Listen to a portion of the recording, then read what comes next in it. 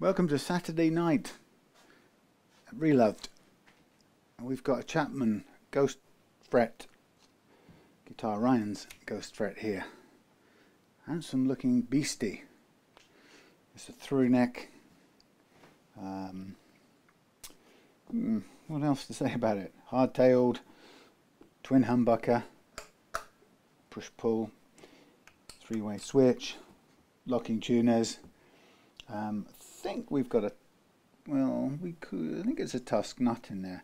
Now I've got another one standing by ready, but if we can get this down, if it is tusk and we can get it to the right height, then we can keep with that one. Nice and grubby. The strings are filthy, need a good clean. So it's in for a setup, and what's true about this straight away is that the action is incredibly high. Well, it's pretty high. So the figures you've got here are, first of all, on the first fret, it's 0.5 millimeters over the first fret, which is high. In fact, it's higher on some than others. So it varies between about 0.5 and actually 0.7. Actually, some of those look almost a millimeter. But anyway, so they're pretty high over the first fret, some of them. No, it's about 0.5 to 0.7. Down this end, we've got 2.6 on the bass side and 2.5 on the high side, which is way too high. We've got 0.6 relief, which is too much. That's quite curved. And yeah, that's the main sort of statistic. So if you look on here, my sort of quick assessment is we can lose at least, well, we can lose 0.2 of a millimeter on the first fret. We can lose a lot of relief, so nearly half a millimeter of relief. And that, in terms of relief, that 0.4 is a lot of relief, so it'll feel very different to play.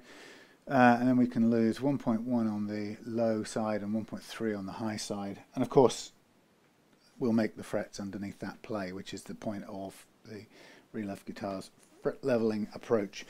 And it's filthy, so it needs a good clean. So, you know, it should be, touch wood, fingers crossed, it should be a straightforward setup. I'm not expecting any weird surprises or bad surprises. These are Hipshot tuners, so they're nice open locking tuners. A nice 3-part neck all the way through the body, through body stringing, little belly cut there, which is quite nice. So yeah, it's a handsome looking guitar. Never owned a guitar of this shape, so I'm not sure what it's like to live with one, but hey. And we got some Chapman guitars branded pickups, which again are pretty grubby, so we'll try and clean those up a little bit as well. One of the first things I did on this was to check. I was a bit nervous or a bit concerned that when you see a guitar like this, quite often you look at it and think it's a beaut, and then you look closer and you think, well, I want to lose quite a lot of height from this action. So the first thing I did was I dropped the low E down as far as it would go, and then I came back here and did a measurement at the last fret where I prefer to do the measurement, and that is fractionally higher than I would want to go. So it's an example of the guitar not being built in the factory with scope for the sorts of change or sorts of improvements that I would typically dial in. We can just about get it here, but beyond that, you know, we're into sort of thinning down this bridge or sinking the bridge a little bit, because of course, being a set neck or a through neck construction, there's nothing we can do to raise the neck up. So it bugs me a bit, because you see a well-made guitar, Korean made, pricey, not cheap guitar, using a Hipshot style bridge, which is quite limited in its backwards and forwards movement. The saddles are a bit unnecessarily long in my experience. Anyway, but you'd really want this to start from, you'd want to be able to wind down to maybe a millimeter at the last fret and then go up to 2.5 or something like that. You don't want to be bottomed out on the saddles to find you're only barely just starting to get close to the target action, but still unable to get down, because then you like I say, you're only left with the options of grinding down the bridge, which, you know, taking a half a millimetre off that bridge is quite a you know, a harsh task with, you know, sandpaper or grinding or whatever you're going to do.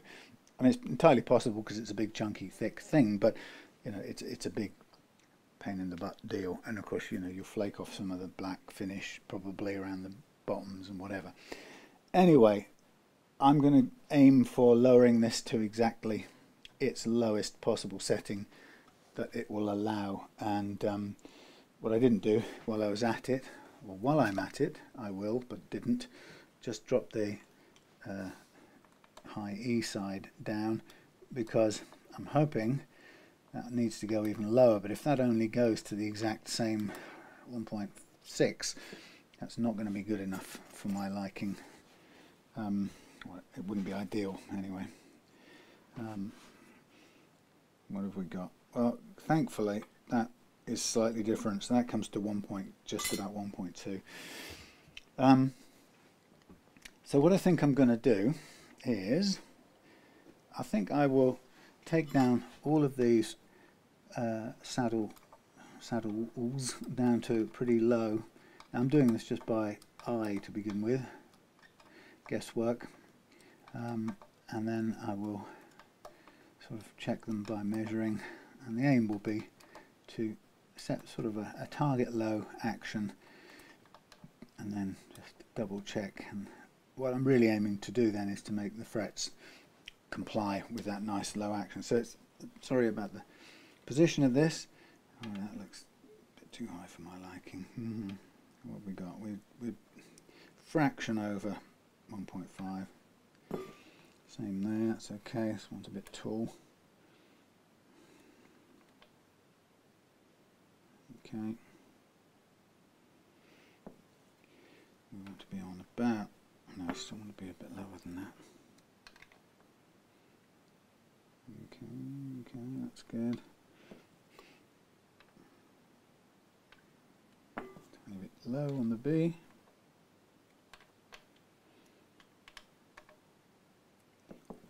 That's about fraction high on the B. Well, we're nearly there.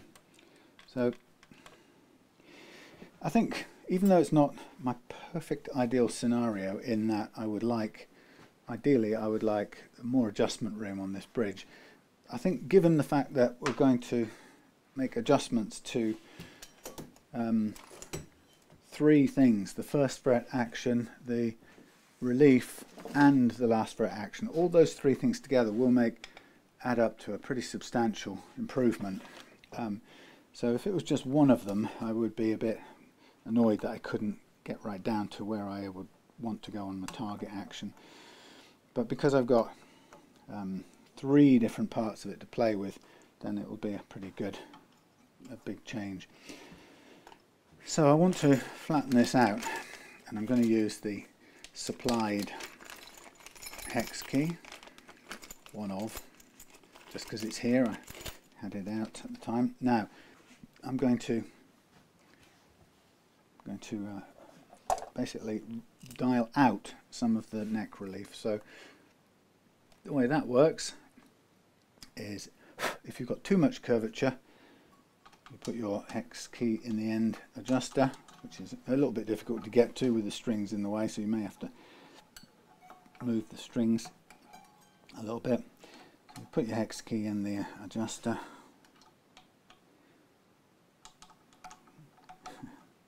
Come on, man. Difficult to do it if you're not looking at it. Wow, that is a not very happy fit. Well, it just about fits in, but not a lot of turning room free. Wow, indeed not. You just get it in the vertical position, which is not fantastic. Right, anyway, so the rule is, if you've got too much curvature and you need to flatten the neck out, you turn clockwise when looking at the end of it. So here we go. Now, of course, as you can see, I now don't have much leeway.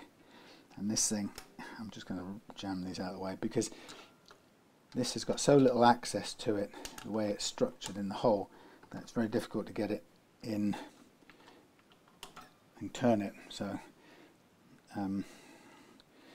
this is a little bit, I'm not going to blame Ryan for this, but these strings are grubby and manhandling them right now is a bit horrible, but I need them in there as sacrificial strings, so I'm going to have to put up with the crud. Okay, so I've done a two sort of turns of about that much, 45 degrees, maybe a total of 90 degrees. So I'm just going to do a quick check, and that's reduced it considerably, and I'm quite happy with where that is. It will also have reduced the first fret action as well, so it's worth just double checking that to see how much, if any, we do need to adjust on that. I go on the principle that if it isn't broke, don't fix it.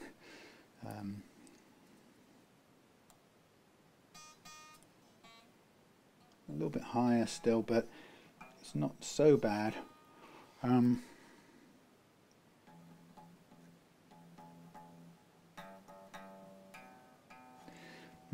might be tempted to possibly just about leave it there. The combination of flattening the neck and reducing the action at this end has brought that down to an acceptable level. So I'm going to call that quits for now. Now what I would typically then stop and reflect, so what we say to ourselves in the setup world, we've got a decent first fret action now, which we didn't have before, but thanks to lowering the last fret and flattening the neck, we've got very little, about 0.2 maximum relief in the neck thanks to the adjustment, and we've adjusted this down, in fact on the low E to the lowest it will go, but it's now set at a decent action all the way.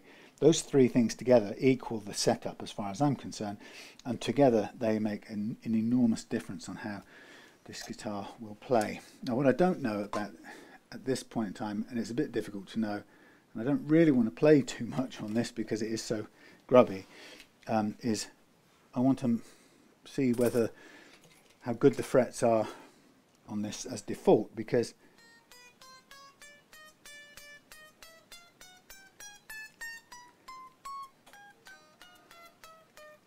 a little bit zizzy really.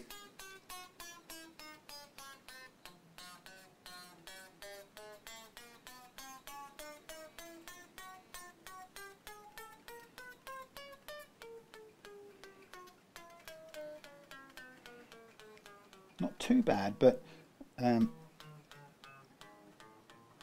higher string. In fact, the higher strings are the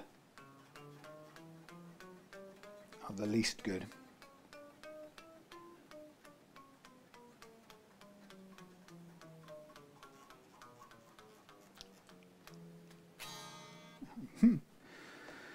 Beautifully out of tune. So I just want to get it back into tune for the sake of loading it to the correct amount.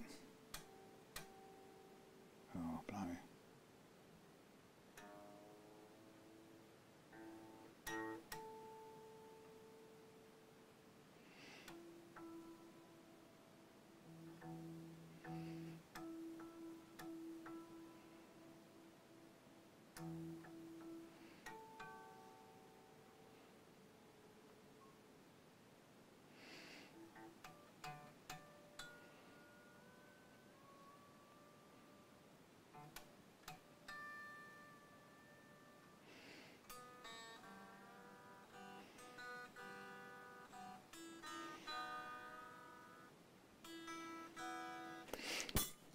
You can probably see that I've already painted the what do you call them, frets black, ready for the fret leveling part of it. Might as well sort of get going. Now I'm just going to double check these measurements again because I want to be sure that this is where it should be. That might even be still a fraction too much. An ideal amount is about 0.15 millimeters, very little, 0.2 or 1.15, and actually this is quite a bit over that still, so I could do with another crank on here. Let's see what it actually is. It might be 3 or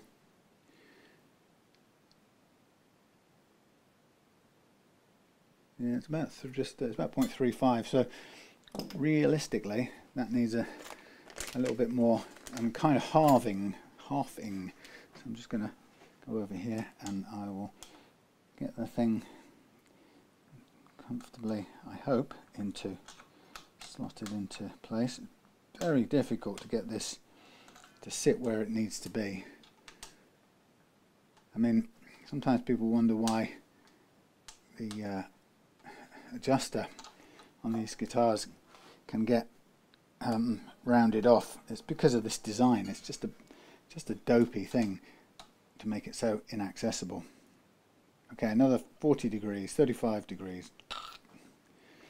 Now this is pure guesswork or trial and error, so I'm just grabbing it and turning it, and then we'll see what it gives us afterwards. Ugh, grime. So again, I'm just going to hold down the first and the last fret together. That's nearly flat, and that's pretty close. So I like to challenge it quite a bit if we're going to go for precision fret leveling. The camera's leaning.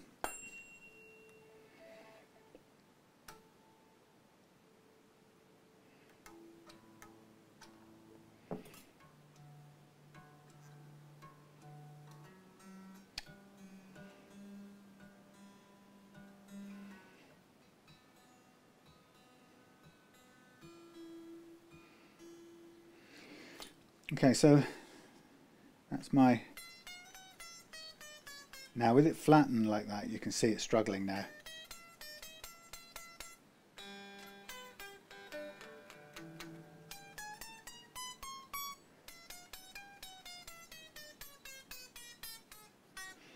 So what we just need to make sure, sometimes it's different on one side than the other, but actually they're both about the same. It is very flat. It's about 0.1 of a mil, which is, well, it's about half what you'd aim for. So it's starting out low, and what I'm going to do is I'm going to use that to challenge the neck. And so we start with those slightly slightly zinging notes, and the idea will be to free those up now. One of the things I'm kind of reluctant to check, but I suppose I ought to, is if the notes are choky, we choke out very quickly on bends. So we want to free up that choky noise, and we also want to free up the bends, and that's the target. Oh no, it doesn't. I don't know where halfway is on this. It's missing fret markers. I'll have to guess. So the idea is to do some leveling and clear up those notes, improve those notes, and take away the choke and when we bend. So that's a good start point. I'm going to just drop the string off the edge, spread it a little bit, and then I'm going to start using the rod, and we're just going to literally do it on kind of gravity almost. Nothing, no hard pressing down or anything. And for me, partly that's it's kind of a diagnostic run, so I'm very, very lightly running the beam up and down in what I call the high E track, and looking out for where the problems are. And so I have to catch the light right, and you won't be able to see it, but so it's cutting there, cutting there, cutting there, cutting there, not much there, not much there, so that's a low spot. Cutting there a bit, cutting there, none there, that's a low fret. Cutting there, a little bit there, not much, little bit, little bit, little bit, little bit, little bit more, none at the end. So that's not too bad. So let's put it back on and just hear if that tiny bit of leveling has improved.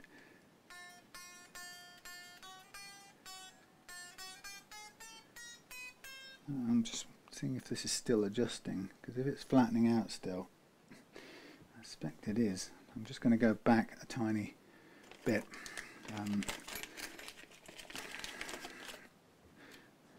Sometimes the neck sort of takes a few minutes to adjust itself.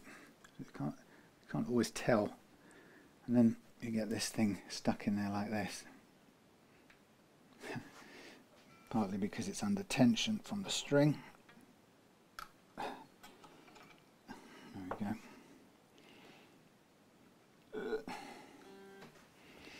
Again, check the curve. That's a little bit more room.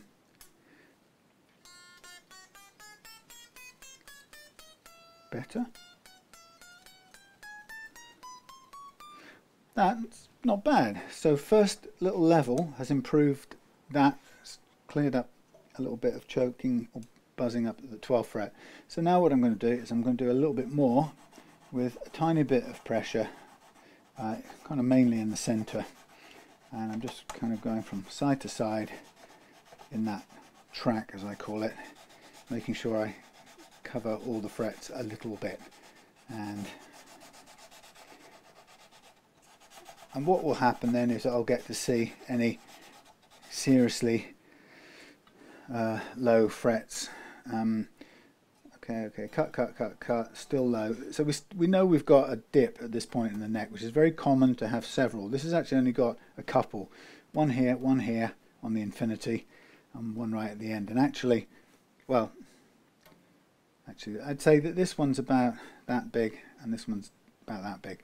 So there's two major downs. So we call this level, down, up, down. But it's just, there's no point calling anything level. So we'll call this up, down, up, down, up, and one down, two at the end, down.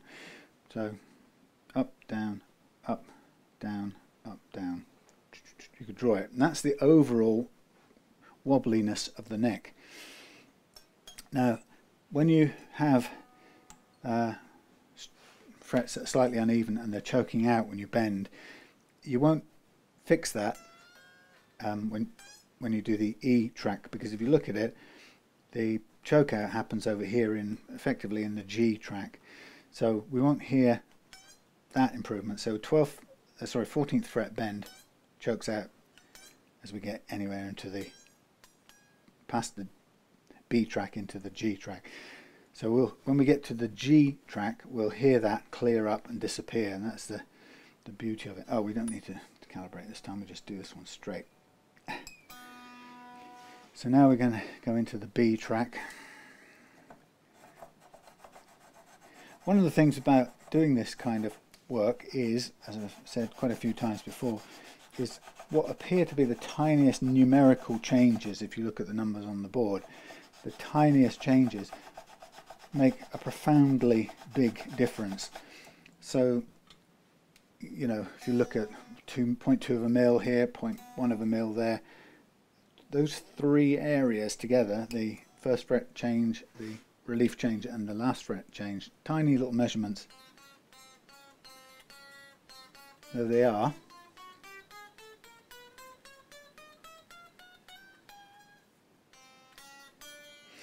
Tiny changes though they are, together they add up to quite a significant feel, you know, and sometimes they can almost be too big a change. You know, somebody's just completely taken by surprise, and what felt like their guitar with so few little changes can suddenly be almost unfamiliar and a you know, completely new experience. So it's well worth remembering that these tiny adjustments make such a big difference. And I experience that quite a lot when I make guitars for fun for myself. I can make a guitar, still choking out because we haven't got to the G yet. Now we'll recalibrate for the G track. Yeah, so I can make a guitar, and quite often I've hated it as soon as I've made it. You know, it's disappointing, and each time I have to remind myself that that it's okay. It's a couple of small, tiny tweaks away from being great. You know, it's really. I often forget that, so I get all depressed that it's not how I like it. And then I say to myself, just calm down, give it a couple of days, come back to it, redo the leveling, recheck the nut, blah blah blah. And I do a few little things, and before long it becomes my favourite guitar. So it's those tinier changes that make it turn it into a favourite guitar. So now we're in the G track, and again I'm sort of concentrating on just holding the bar mostly in the middle.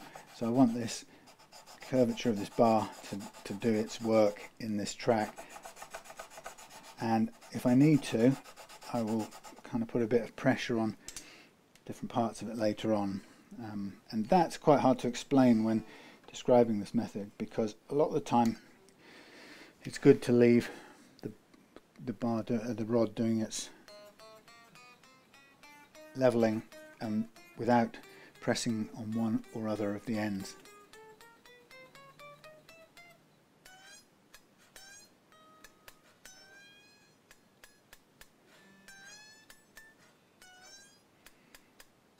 So now I know I'm choking there, so the 14th bends up to here, and I just remove that and I can see, okay, so it's let's call it the 14th. What am I talking about? Yeah, where is it? I'm bending that and it's coming up there. Okay, so it's the 15th fret that it's choking out on. 15th fret on the G. So here's where I tend to now just change the approach a little bit. So I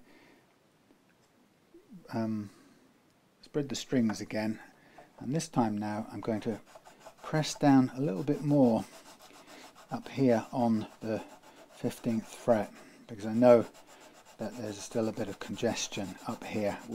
There's a bit of a low spot, which is what's causing this high E bend to choke out. So I'm just putting a bit more effort down. Judging by the look of these, they're probably stainless steel frets, which means they're taking longer to cut. Nearly.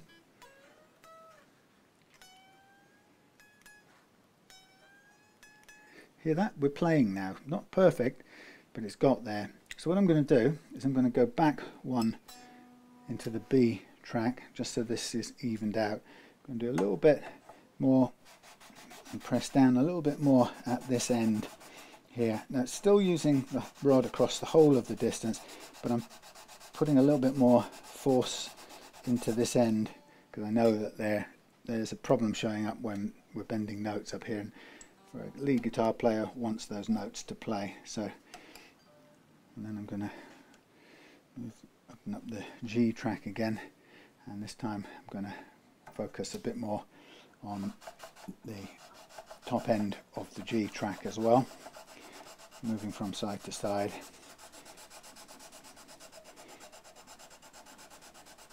It's that 15th fret that I really want to ease off. Okay, yeah, it does feel like stainless. It's cutting very slowly, which is okay, not a bad thing.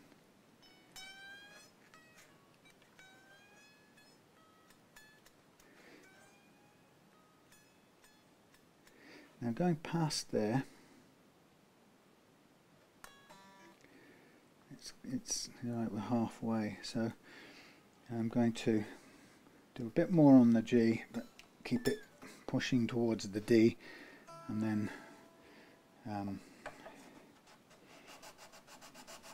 we'll move on to recalibrate for the D track.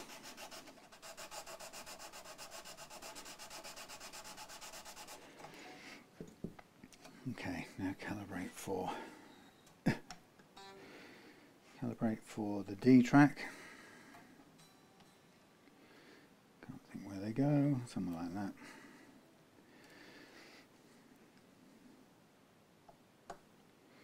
I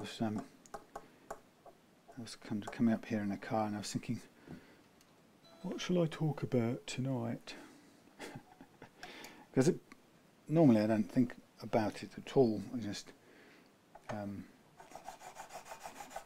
talk about whatever comes up, but sometimes I get a comment. Actually, it wasn't on a recent video, it was a recent comment on a very old video where I was sort of chatting on about something or other for what was obviously far too much time for a particular viewer, and it kind of made me think about, you know, I'm not changing the formula of what I do, but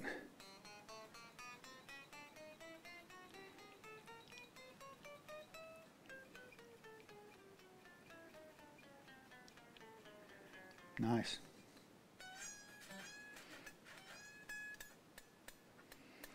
So, right, the problem with that is we're over the peak of the hill. Yeah, we can't go past the top of the hill and have it play still.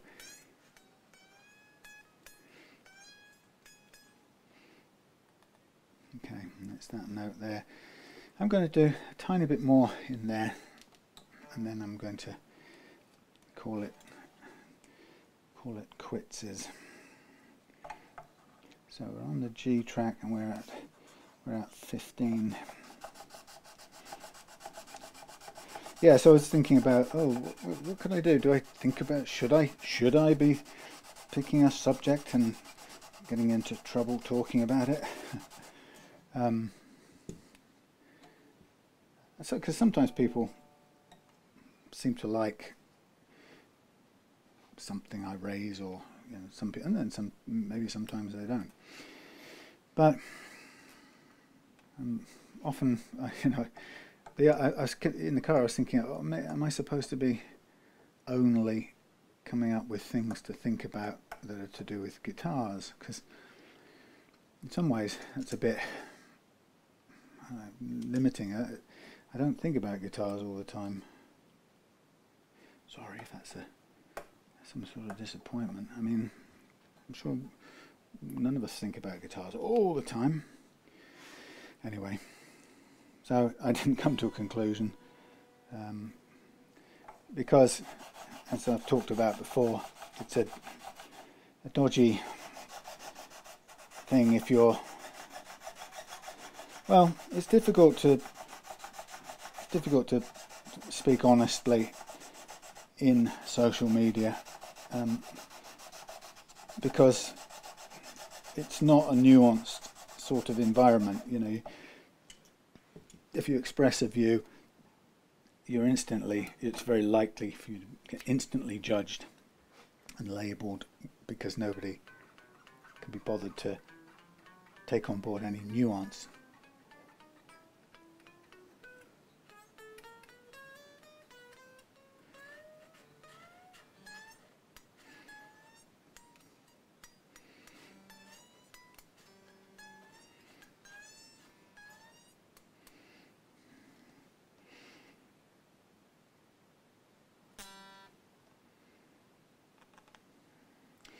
Go back to the G, so we're talking about 12, 13, 14, 15, 16, 17, G17.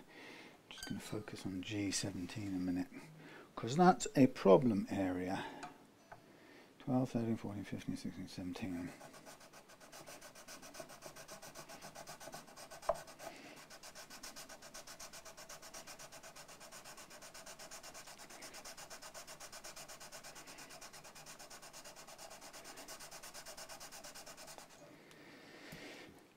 Yeah, stainless takes more working because it's much harder.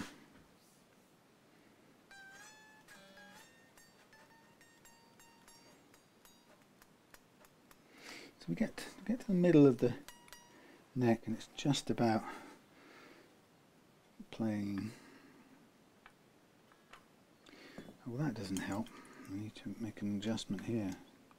Now I've flattened the neck out, this needs a tiny tweak, which probably made the challenge a little bit higher. I think this will give us our tiny bit of clearance that we need.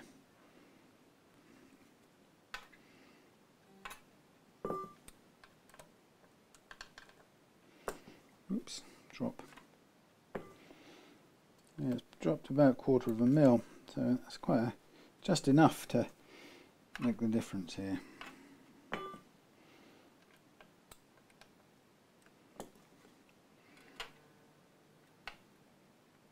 Yay.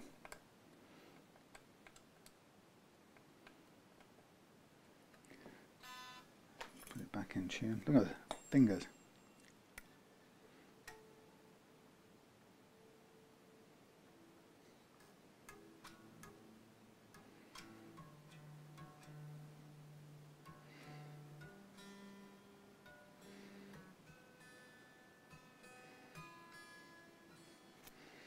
Right, let's see that 1/4 mil difference play out now.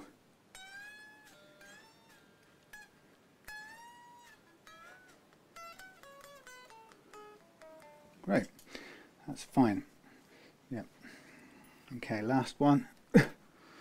Low E. I'm going to lower these pickups too because they're now too high.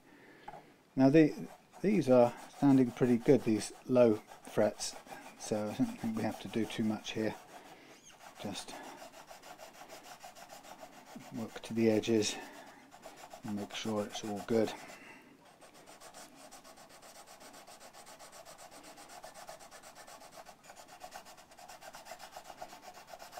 Yeah, so the whole thing of, oh, what shall I talk about? Probably in the end it ends up talking about dead strings, and probably ends up making more sense to only talk about what's happened in your day. Life stuff. But you know, life stuff for me always involves spending a bit of time checking what's happening in Ukraine.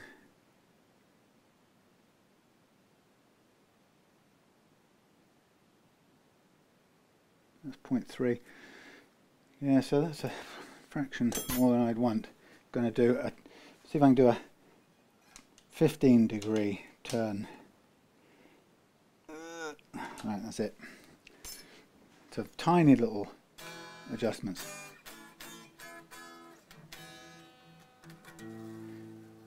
Okay, I'm going to ditch these strings now because they've done their service. No, that belongs to Ryan. That's mine, is this one. Okay, so yeah. So the thing about the setup is if you want to have a low setup, you can, but the lower you go, the closer to the sort of limits you are. And what I mean by that is the lower you go, the more susceptible you are to slight humidity and temperature change and so on, because you're kind of near the tolerances of what's possible. You're very, you know, the whole thing's, you know, it takes the tiniest, because you're so low on the action, it takes only the tiniest little change of the weather, for example, for the neck to change shape just enough to cancel out that bit of clearance, and then suddenly what was playing great before is not so good. Now the simple way around that, if you don't want to be skating that close to the limits, is to not have that low playing action, and the places to adjust that or to back off are typically at the bridge end. You know, so go up 0.5 millimeter and you won't notice the humidity changes and so on.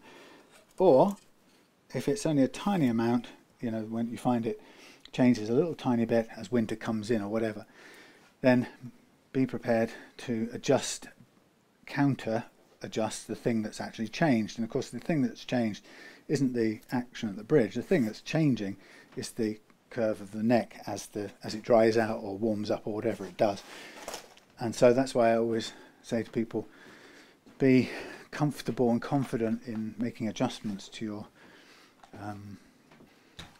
your truss rod, because you need to be able to adjust it throughout the year. And I know some people kind of think, you know, well, that's for my guitar tech to do, but the point is your guitar neck will change throughout the year thanks to humidity and temperature, and you do want to have a low action, most of you, and so what comes with that is you do need to be able to confidently just tweak the neck, the truss rod adjuster too. So if the neck bends a little bit too much and you find that the action suddenly feels higher because it's winter and something's changed that way, you need to be able to tighten up the neck and flatten it out a bit more. If on the other hand you find that the action, the neck flattens out all of a sudden come winter and you suddenly start to get buzzing dead frets in the middle, then you need to be confident to slacken it off counterclockwise to allow a tiny bit more relief in the neck, and you need to be able to confidently tweak it, measure it, judge it, and stop or go back to where you want. Okay, so what I'm doing now is I'm going to just re-crown these frets. So having done a little bit of leveling, I'm going to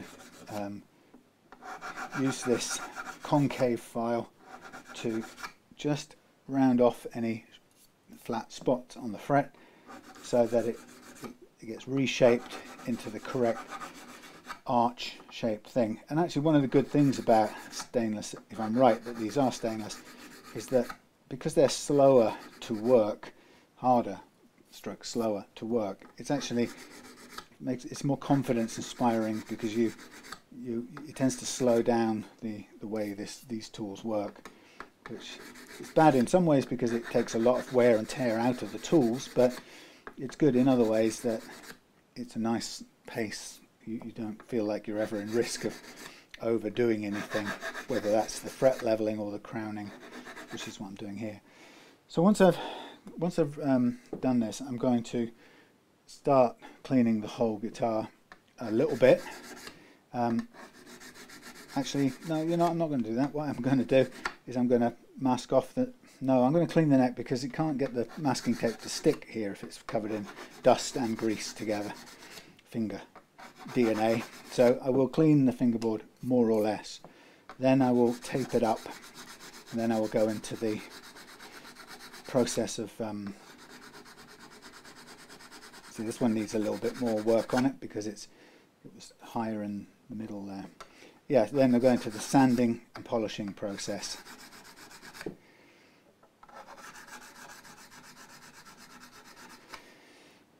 Oh God, yeah. So the truth about my world is just being, watching the time we're in. Just it's hard to believe in some ways, and then in other ways it's completely logical. But I feel like it's hard to believe that as things are going to absolute hell on this planet, and I'm not religious or anything like that. I don't mean, oh, it's the end times or any of that stuff.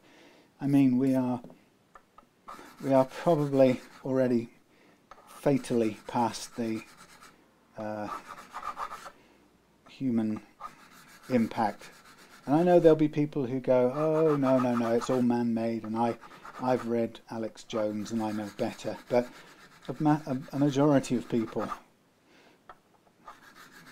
on the planet share the understanding that human intervention in the environment or human impact on the environment is substantial and sort of fatal to the planet at this point in time. I mean, well, not fatal to the planet, is counter to life on the planet.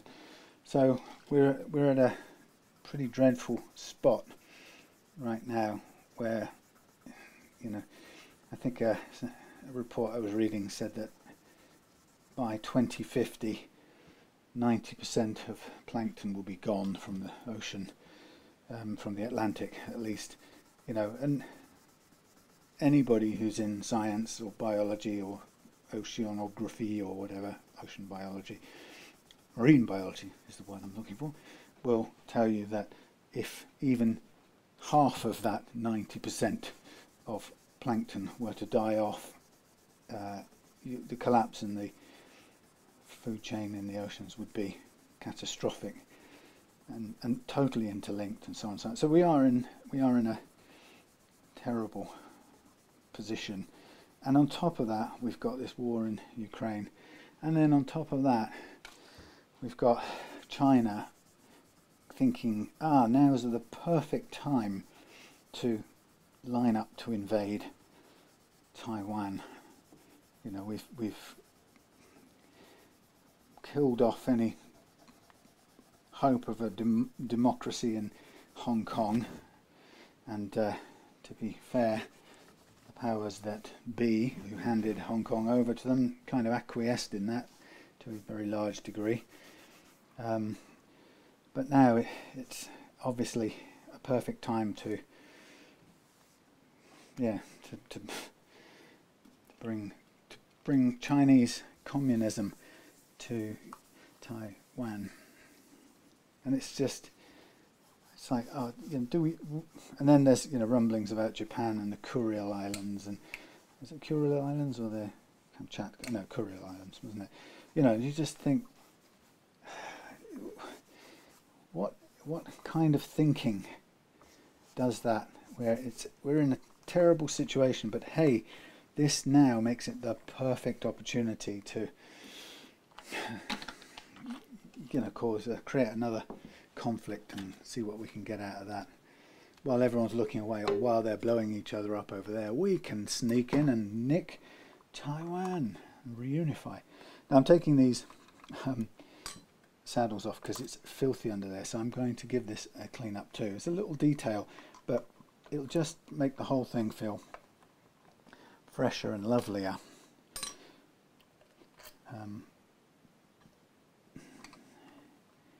Now, there's marks in here which kind of show me where these will go back, and I've got them out in the right order. But the truth is, I want to intonate anyway, or check the intonation. So I'll put them where they need to be, whatever happens. So it's a lot of grime to lift out.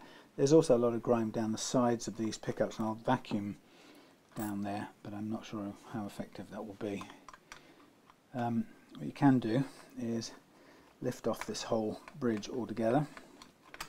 It also kind of gives you a chance to have a look under there and see what we would be faced with if we had to remove some material to get a better action. Okay, I've got my power driver over there still charging, but tiny little screws, 3 very small screws holding this on. Then again, there's not a lot of force pulling at this because the strings are being held at the back by the through strings. There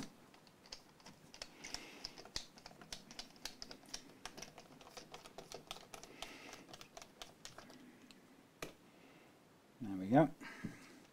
So I get some more stuff on here.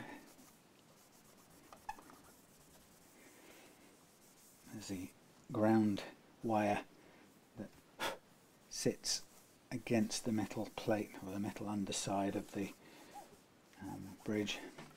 So this is quite reasonably easy to clean up, but I'll still put the hoover over there. Hoover, the vacuum, just in case. So that's nice and clean there.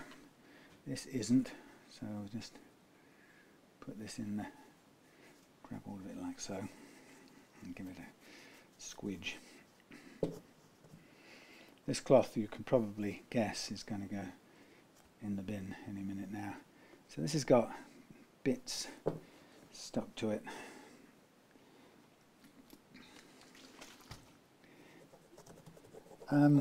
Was never a fan of these Hipshot bridges. They look pretty good, but the heels are high. Oh no, what song's that? Substitute.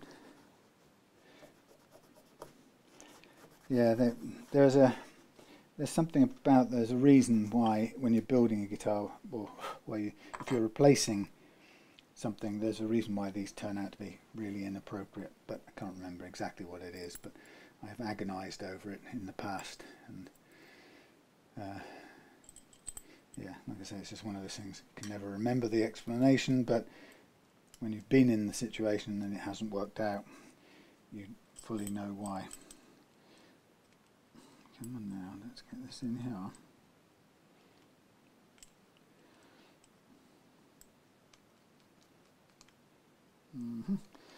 About there, we'll start with that. So put this all back together again, and then we'll get on with the fret polishing. So these are quite, actually a little bit difficult to line up sometimes. Yes, so I don't know, I can't quite believe it when you watch the news and the Chinese think it's the perfect time now to warn the Americans that if they get anywhere involved with Taiwan, and it's, I don't know, it's just amazing to think that there are, well, I suppose it applies to any country, and it will apply including the UK and the US, where any country thinks that it has a right to interfere in the chosen doings of another country. But I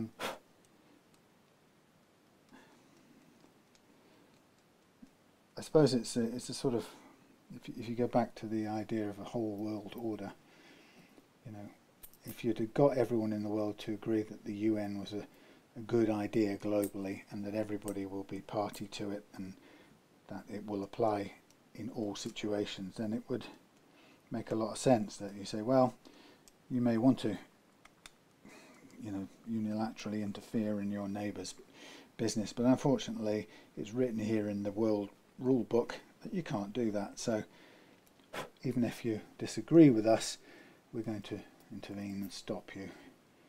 And unfortunately, for that to work, you have to have a majority consensus, and either it's there in the first place and everybody understands that certain things just aren't allowable in international law, or they aren't there to begin with, but they very quickly become, or we find those commonalities when, in the face of extraordinarily bad things happening. Kind of like the way that happened at Second World War, and to a degree, I suppose, in the Russian invasion of Ukraine, where you sort of discover the alliance of people after the fact, or when it's already happened. But it's like, oh God, must you take back a country that has been independent for so long, but you now decide must be yours again? Of course, I suppose the Chinese will say it's always been ours, and you lot just haven't honoured that fact. I guess, as the Russians are sort of saying about Ukraine. It's always been Russian. You just didn't respect it enough. I'm going to have to back these off a minute to give me room.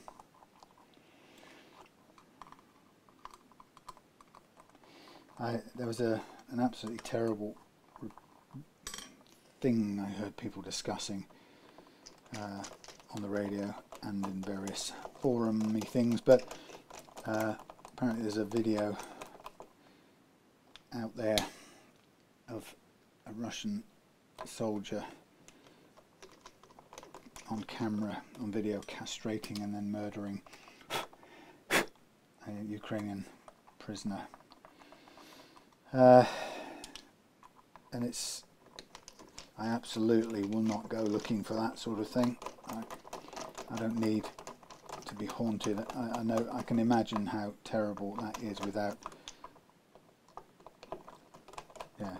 burning the image into my mind for perpetuity. But obviously some people have, and you can tell there's some pretty sickened people who wish they hadn't. I mean, images are bad, but to watch somebody being murdered in real-time video, tortured and murdered.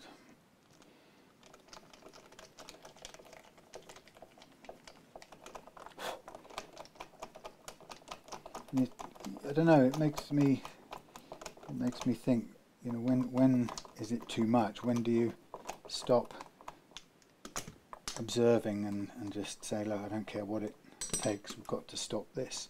And there's a sort of simplistic, one-sided, you know, it's easy, maybe oversimplistic moral compass thing going on there. You know, you look at it and you go, right, that's it, they are wicked, evil, and they must be stopped, and I will take up my cudgel and go off and help. But of course it is never as simple, and it is never just completely one-sided, and yet there has to be a point at which the sort of balance of wickedness is too much on one side, and you have to take some sort of action, or else you never do, and you kind of, I think it worries me that the idea that we so quickly get into this sort of whataboutery thing. You know, when you go, oh look, they've done this terrible thing. You go, yes, but what about the time back in 1756 when you slaughtered the Cook Islanders before they took their revenge on old what's his face, Thomas Cook himself, whoever it was. You know, and you can keep going back and finding these wickednesses. But is there anything good about it if what it does is stop you taking action? Don't know, it's very difficult.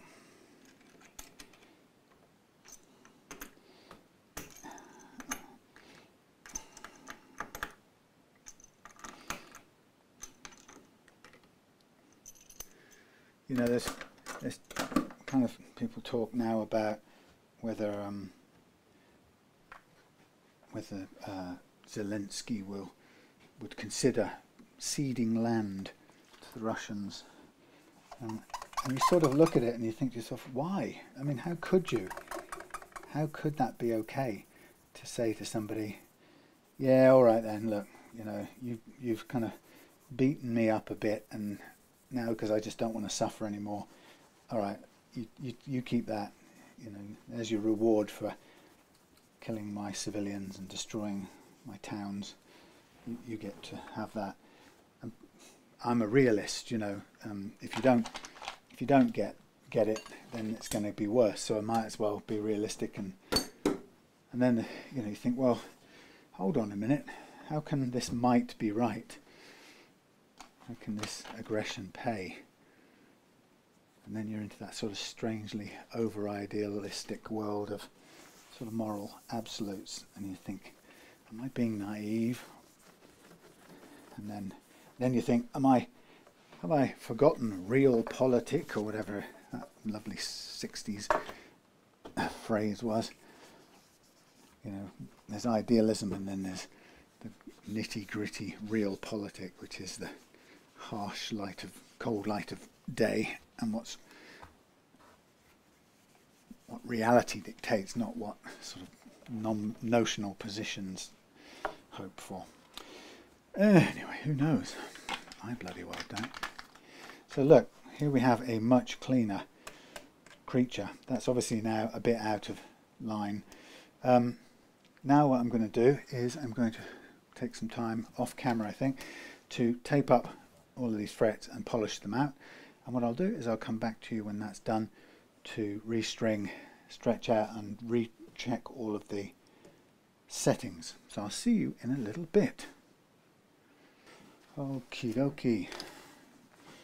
Put that away, we didn't need that one, so that's been saved for another day. Saved for another day. But had we needed it, it would have been the right size. Pretty good. Narrow. Everything's been out of the packet once here. Everything's been stuck back in. Okay. So we're back. Everything clean, polished. Everything clean, polished. I'm just, oops, sorry. Are you on? Yes, you're on. Should be able to hear me. I'm just going to set up for this end and putting what's the word I'm looking for?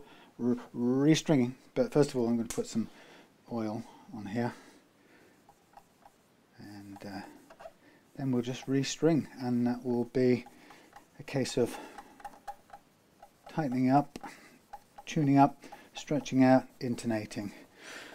So just a little note here. I guess it applies to everybody, Ryan included. It may be a surprise to you, but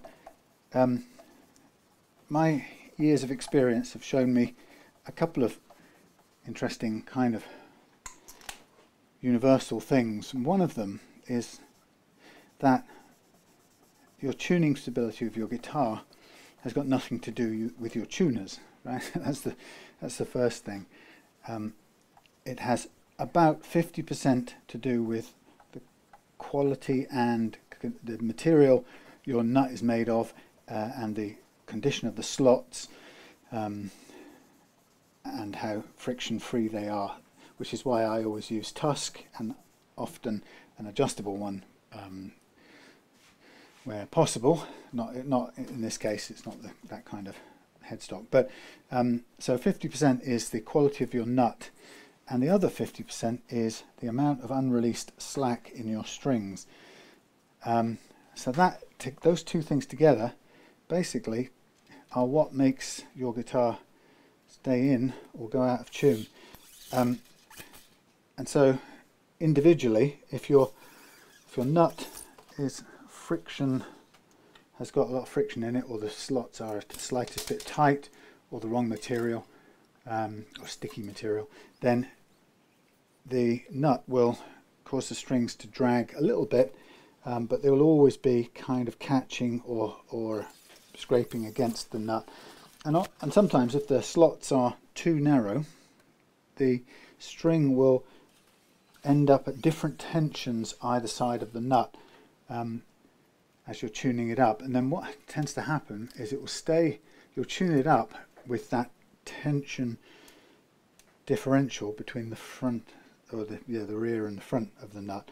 And then when you touch the string, i.e. play a chord or bend a note, what happens is that differential will either even out, balance out, in which case the result will be that your guitar goes out of tune, or it will go to the opposite way, and there'll be more tension on another side, in which case it will also go out of tune. So it's quite important to get this right. And the other thing is that the little bit of slack in the strings that you haven't removed will stay there for years, and it will kind of eke its way out tiny bit by tiny bit over a number of years. So you can, I've had people bring guitars to me that they strung a couple of years ago, and you'd think that they would be, evened out now, and I can grab a huge handful of string, pull it, and it'll go out of tune, and I can stretch it all out so it doesn't go out of tune anymore, but it wasn't done like that. They didn't stretch it out, and it still had slack in it. So here's another little tip. If you just lock your string off like that on a locking tuner, you'll get it to hold and you'll tune up, and it's all kind of quick and wonderful. But if you ever need, for whatever reason, to slack your string off again, you might need to change the saddles or something might break. Because you've pulled it right the way through as far as it will go, you're locking the point you've crushed with the lock will be in the same place when you try and refit it. There's nowhere else you can go. You can't hold it back a bit because you'll have the broken bit there. So, well, you can't because you'll have cut it off anyway. So the point is, here's my recommendation: pull it all the way through first, then pull back about 1 centimetre and lock it. That's what I suggest. And then you wind it on from there. I can't remember which way around am I going on this. It's bloody hard to figure it out. So what you get is a bit of string wrapped around the what's it? About a half or 2/3 of a wrap. but that gives you enough. So if you had to undo that now, you could undo it, do whatever you have to do, take the string off, and then put it back, and this time you would push it all the way through, pushing out the crimped part safely to the outside, where you don't mind it breaking or whatever.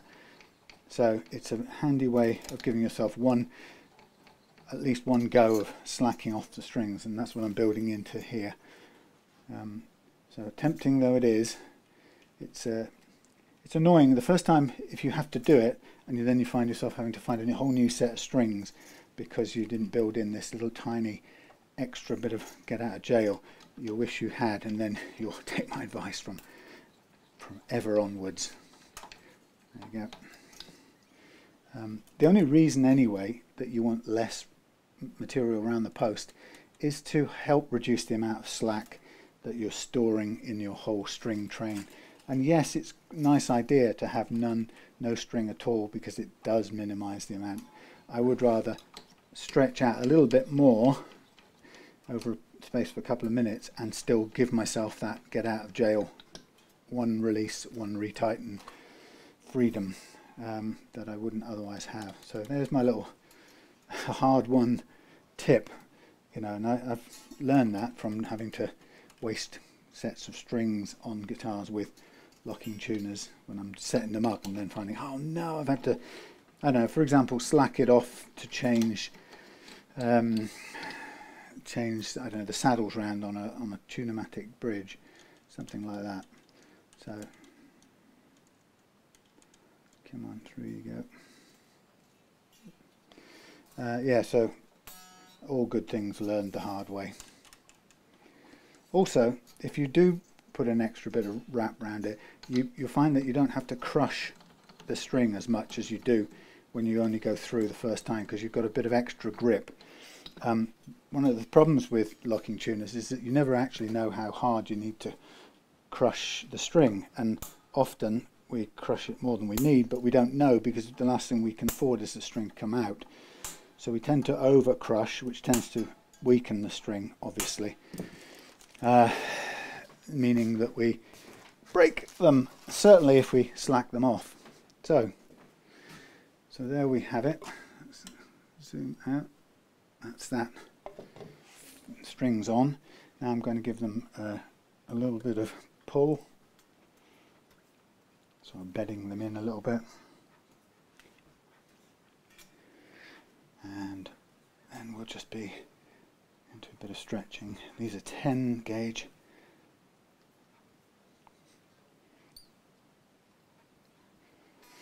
So then I'd tune them up, which is always a bit odd on these back to front headstocks.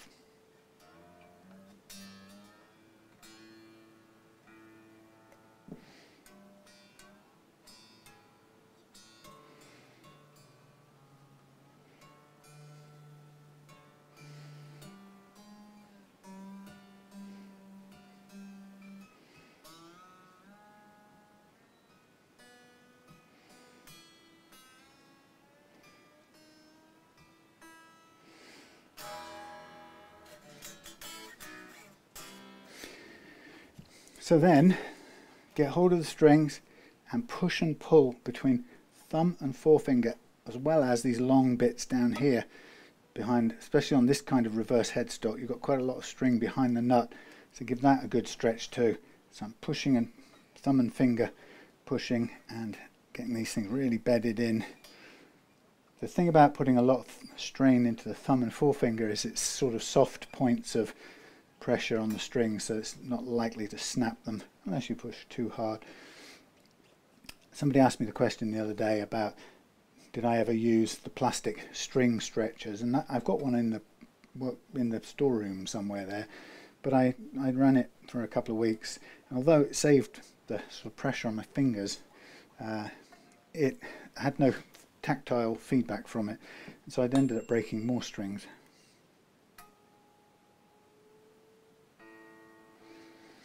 So you hear how much it goes out of tune there.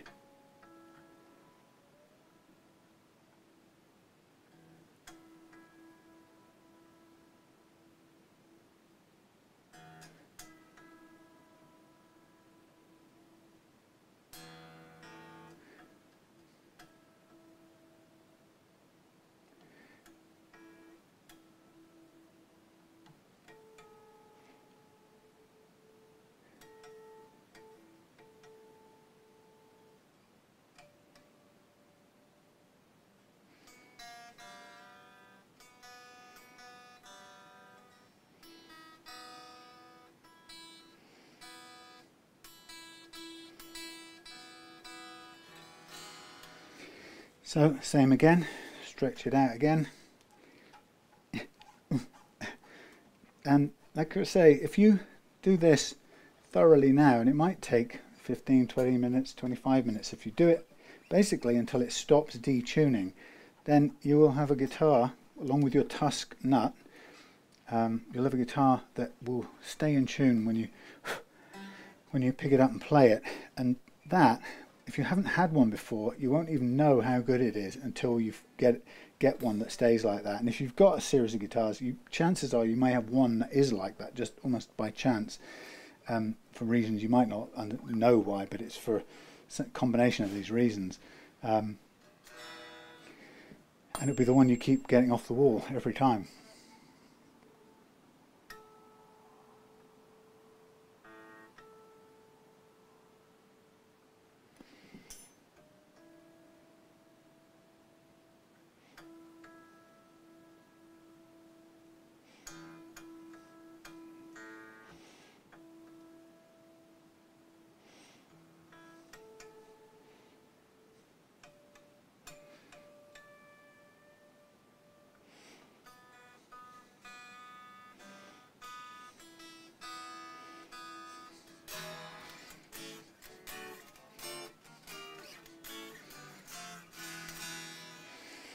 Bit more of a grab and stretch.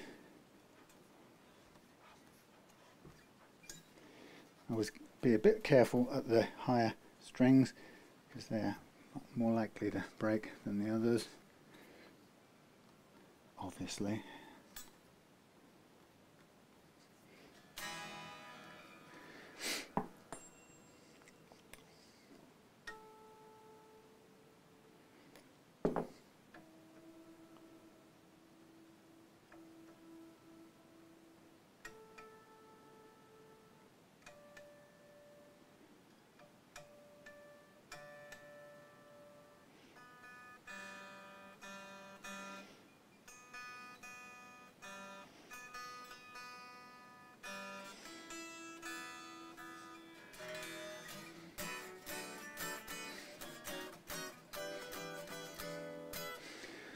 Pretty much good.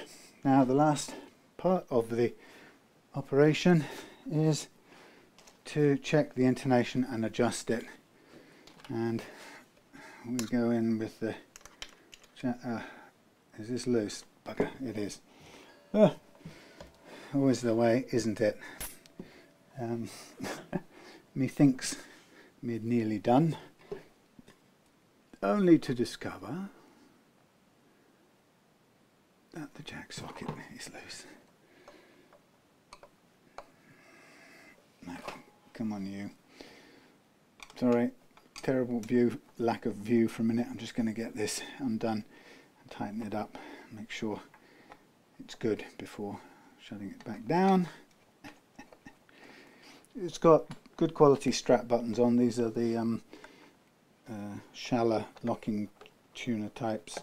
Locking strap buttons type of things. I don't often use the locking part, but I do like the big strong things that come with them. Right, it's difficult, you aren't going to be able to see this, so what I'm going to do is slightly out of view. Sorry, hard to actually film this, and so I'm going to hold this here, undo this loose jack anyway, take that off, push that back, and what I'm going to do is I'm going to put a little bit of low strength locking thread lock on it, just to hold this, and stopping it do that annoying undo itself thing. So then we put that on like so, and then them on like so. Now, difficulty is at this angle, is getting this nut on.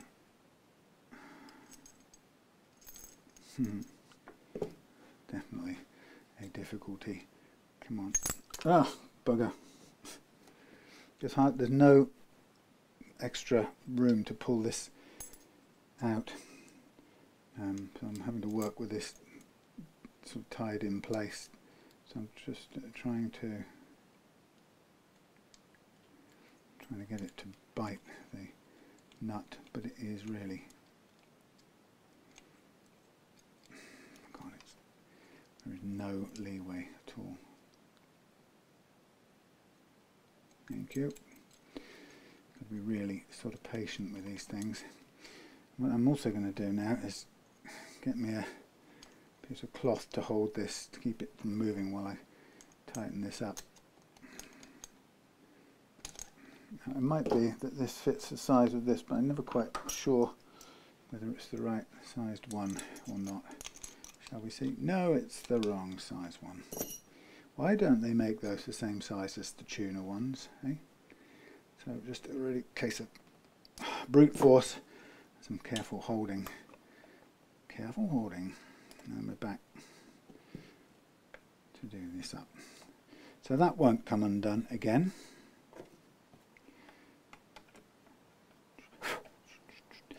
So there we have it.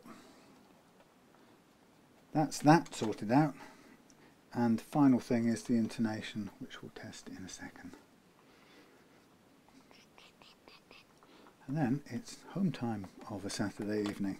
Tomorrow in the workshop I have got, what have I got tomorrow?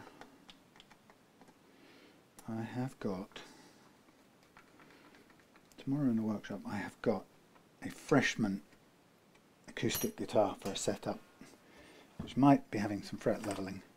Right, so back to here, we plug in, nice.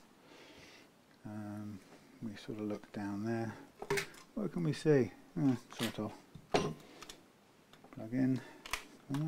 Right, well we'll sort of do this stood up the proper way. Can you see what's going on there?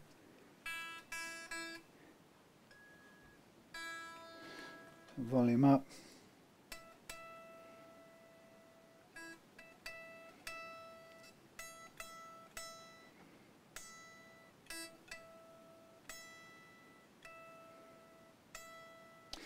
Fraction high, so that's a tiny bit short.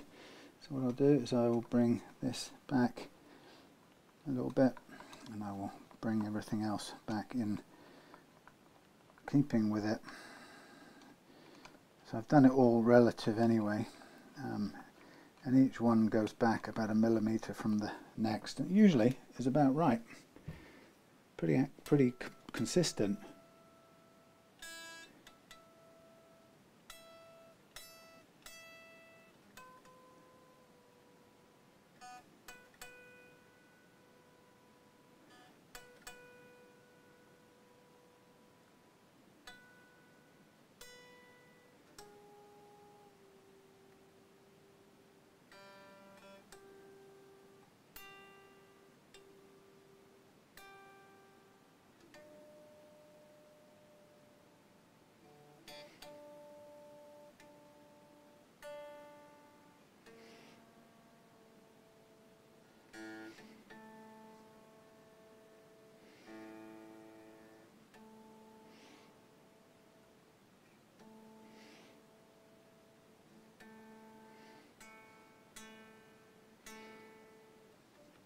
So that's looking a bit long.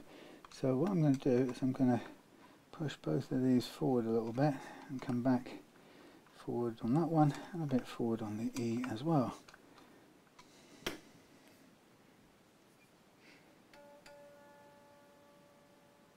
Wrong one.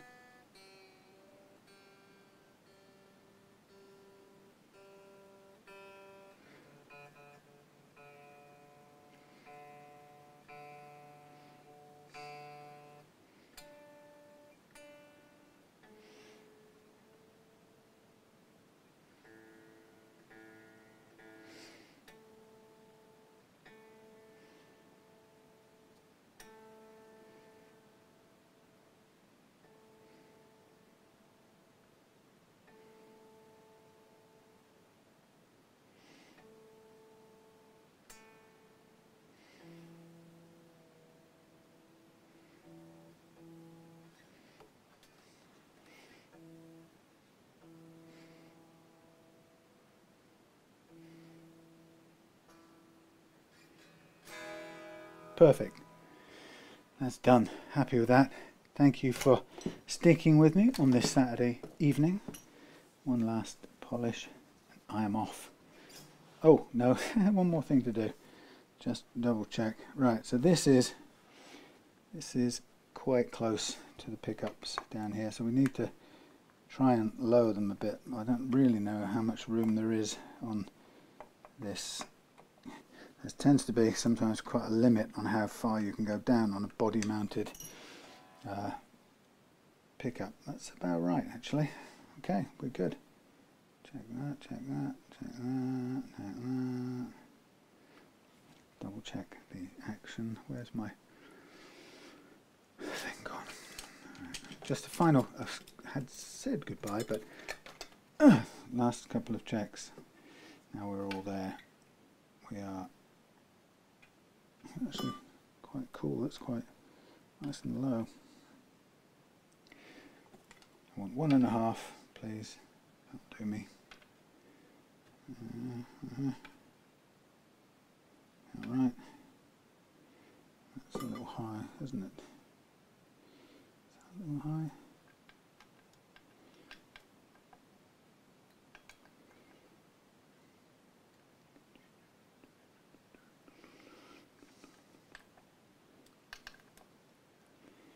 Can do these by eye often.